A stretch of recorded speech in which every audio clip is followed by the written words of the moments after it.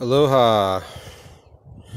Design and install with Tiz. Working on this shed. We've got the shed all polished up and clean, new roof, and then we're going to put this door in.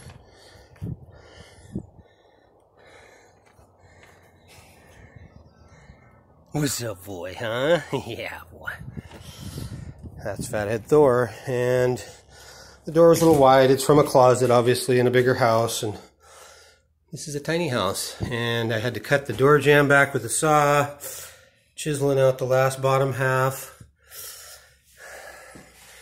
just to widen it, because the door is a little wider than this opening, 24 1/4. Just cleaned it all up inside.